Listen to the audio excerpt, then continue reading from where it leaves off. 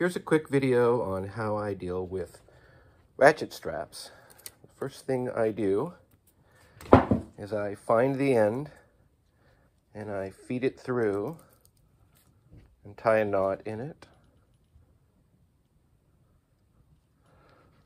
And this keeps it from falling apart later when I try to use it, which can be very frustrating. Simple knot will do. Then I pull it through to the other end where the hook is.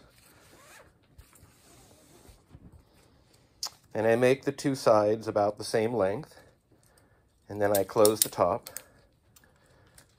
And then I fold them both against the ratchet strap body. And then I wrap up around it to contain it. Try to keep it flat.